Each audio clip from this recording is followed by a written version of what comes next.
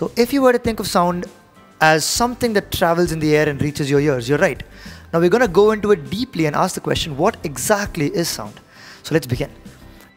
Let's take our guitar and let's pluck one of the strings and observe what happens here. What do you observe? What looks like that? What looks like a really fast oscillation? If you were to slow things down, right? Look at what you see.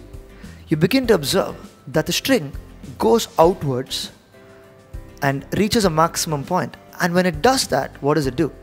There is air all around it. This little string here in this case goes that way, begins to press air together. In other words, there is a higher density of air in that little pocket next to the string, as you can see. Now what do you observe?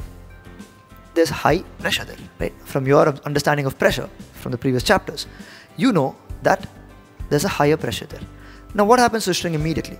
The string is going to come back, right? When it does that, what is it really doing? It's kind of pulling the air behind it, which means that it's pushed some air and it's come back now, which means that in this gap, there's going to be less air, which is low pressure. So in one up and down, what the string has really done is that it's compressed some air and it's brought back and it's kept a little bit of air less for some time. So high pressure, low pressure. Now what is the string going to do again? It's going to create this again. But even if it does not do that, this high pressure area, in other words, air pushed that way, what is it going to do? It's going to try and push the air on the other side of it even more, right? So this compression is going to push it a little bit more on that side, and that's going to push it more on the other side. And this, in other words, the compression is going to travel along with the rarefaction following it, right? In other words, you push some air, that all these balls of air go and hit each other, become closely packed, they hit the next areas, and so on, as you can see. So in other words, what begins to happen is that this compression, it's almost like tuck, tuck, tuck, it starts moving through the air. I'm showing it to you in one line, but you know that's happening as a circle all around because air starts moving in every possible direction. It starts getting compressed and rarefacted in all possible directions. So there's one compression and one rarefaction traveling in all possible directions. So now what we're going to do is that we're going to take the string of the guitar, visualize the air parallelly with the slinky as it compresses and gets pulled back, and see the both as a graph and watch what we observe.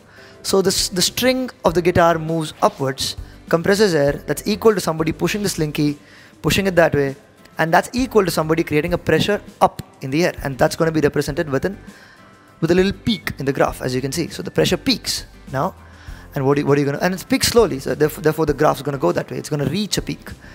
And now the string of the guitar is going to get pulled back, in other words, there's a pressure drop. And in this way, the slinky is going to get pulled back again.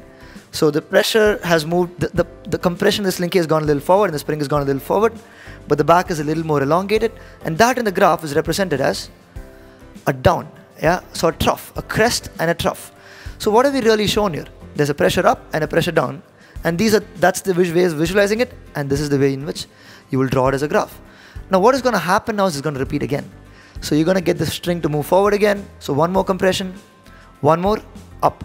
So you will let this run through time, and that's what you will observe, right? The string compressing and rarefacting the air, compressing, pushing it back, compressing, pushing it back, so on with the slinky and so on with the graph. And the graph is a good way to visualize this, rather a very, very convenient way to visualize what's happening for us. And you can also begin to observe that the graph is actually more suitable, more intuitive for a transverse wave, right? Because that's exactly how, if you had set up a wave in a string, that's exactly how it would have looked. Right? In this case, it happens to be what we are observing happen to be what kind of waves? That's right, longitudinal waves, because the particles of air are pushing and they are compressing that way. So each particle of air, what is it really doing? It's just moving away from its position and coming back, and it's oscillating back and forth about its position. This way, and the sound itself is moving in the same direction. Therefore, it's a longitudinal wave. So longitudinal waves are usually a little difficult to visualize. Therefore, the graph actually gives you more of a transverse representation of it, because if you had taken a string and done that, the graph is how it would have looked. But in this case, that represents the sound and the slinky, both of which are longitudinal waves.